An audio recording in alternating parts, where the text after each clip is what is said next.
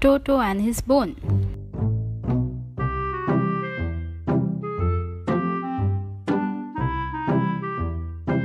On one fine day, Toto was looking for his bone.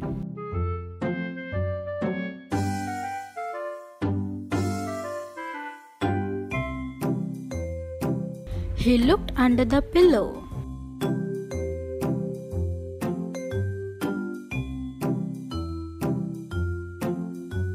But he couldn't find it.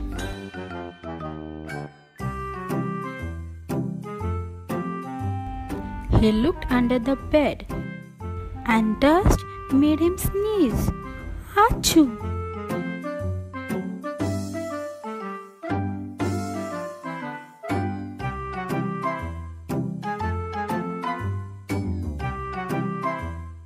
He looked under the carpet, but there was no bone.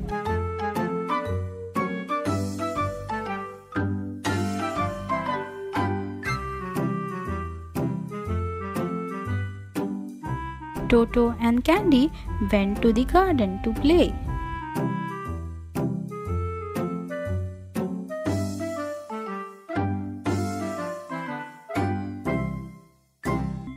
Toto looked for his bone under the tree.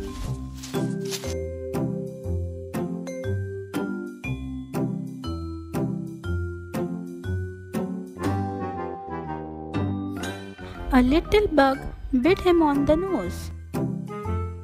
Ouch!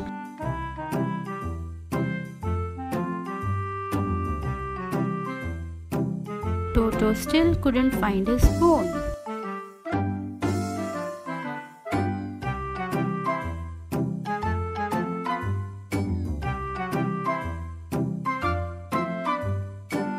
What are you looking for, Toto? Asked Candy.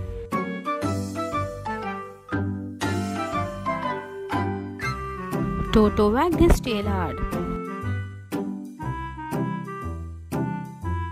Come inside, you are so dirty. I need to give you a bath, said Candy.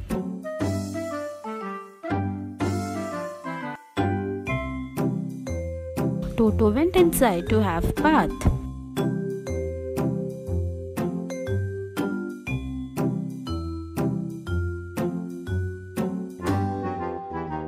Toto had a bath and went to his basket to sleep.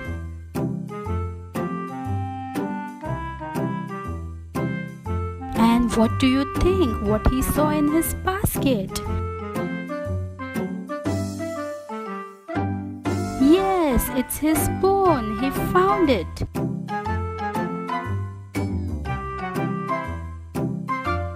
And Toto happily went to sleep with his bone beside him.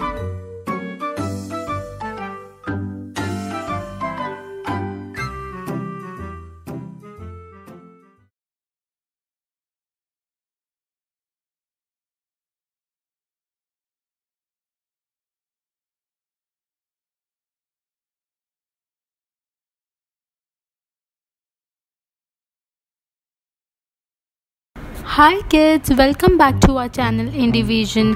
Today we are going to learn a story of the thirsty crow. So come on, let's begin with it. It was a hot summer day. A thirsty crow flew into a village in search of water.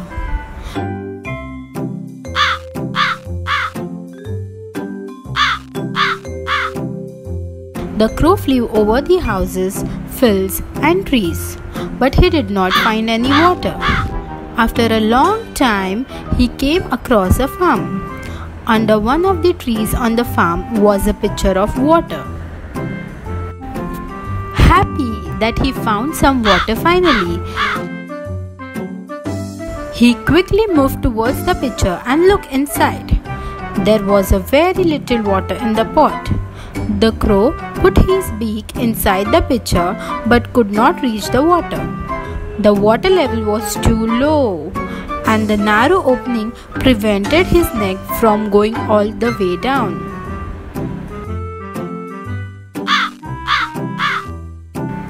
He tried to push the vessel down to let the water out, but it was too heavy. The crow was disappointed. He was really thirsty and needed a drink of water badly. He could have given up and flown to another farm looking for water, but he did not. Instead, he looked around and thought, "What else can I do?" He saw that there were a lot of pebbles on the farm, and he had an idea. He collected a pebble and put it into the pitcher. He collected another pebble and another and put them all in the pitcher. As he added more and more stones, the water level came up to the brim. The crow drank the water and flew back home happily. So kids, what we have learned today from the crow, and the moral of the story is, where there is a will, there is a way.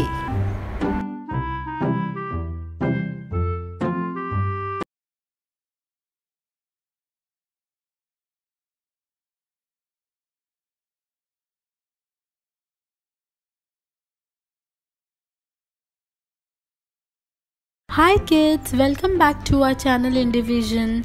Today we are going to learn a story of the lion and the mouse. So come on, let's begin with our story. A long time ago, there was a lion who was sleeping in the jungle.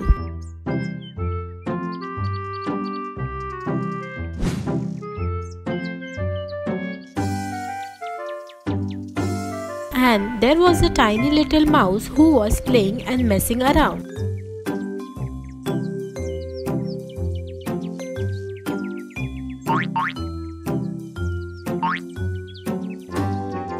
He decided to have some fun while lion is in deep sleep.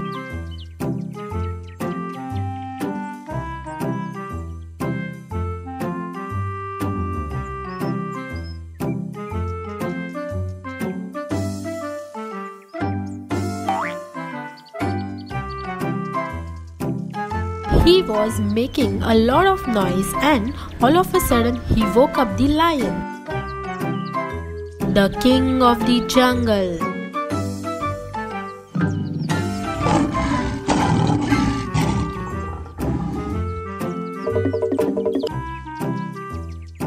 He placed his big paw upon the mouse's tiny body so that the poor frightened little mouse could not move.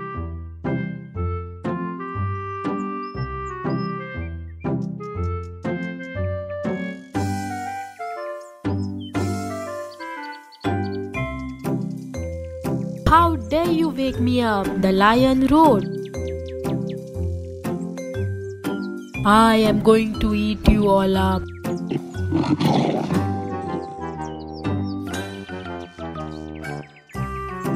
"Please forgive me, O king of the animals.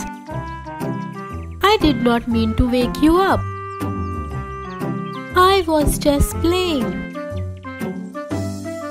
If you let me go now, maybe I can help you one day."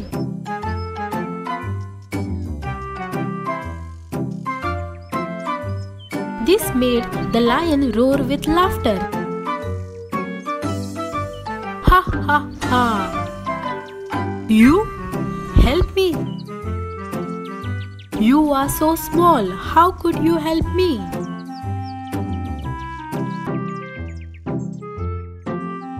And with that, he changed his mind. "All right, I will let you go because you would be such a tiny morsel anyway. Go away."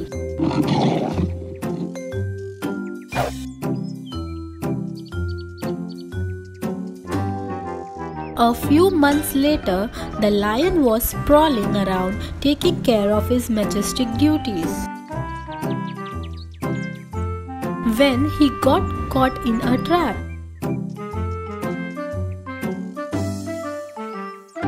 He struggled to get free.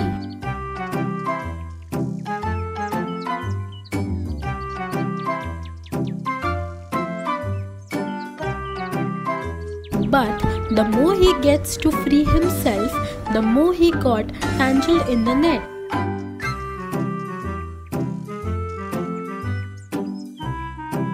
Luckily, the same little mouse was passing by. He saw what had happened. The king of the animals was in trouble.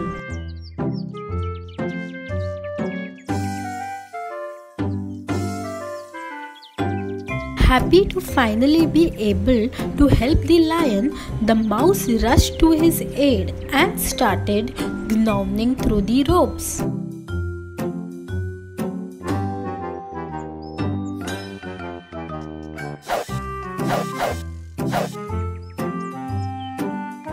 When he was set free by the little mouse, the lion said, "I did not believe you would be able to help me, but I was wrong. Thank you, my dear friend."